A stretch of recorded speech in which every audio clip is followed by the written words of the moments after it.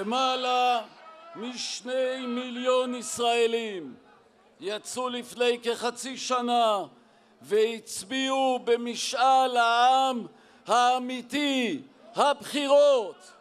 הם הצביעו בעד רפורמה משפטית. As part of ongoing pro- and anti-reform protests, tens of thousands of Israelis demonstrated in Jerusalem on Thursday to show support for the planned judicial reform. This is the second pro-reform demonstration held in Jerusalem.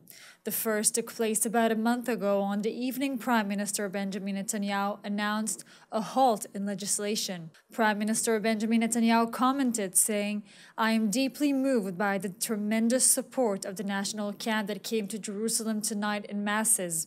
All of us 64 mandates that brought the win are first-class citizens. You warmed my heart, and I thank each and every one of you." The message is that Am Israel is Chai and Kayam, and no one has the right to tell our government what to do or to interfere in our internal affairs of the country. We have a prime minister. So we are here to say there is only one Am, one Hashem. We love everyone, and we want just the best. According to the Torah and the mitzvot, we love you. You're our brothers, and we love you.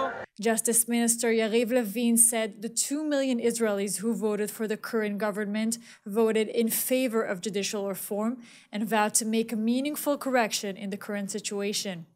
And just 2 days later, on Saturday night, tens of thousands of Israelis took to the streets protesting against the planned judicial reform for the 17th week in a row.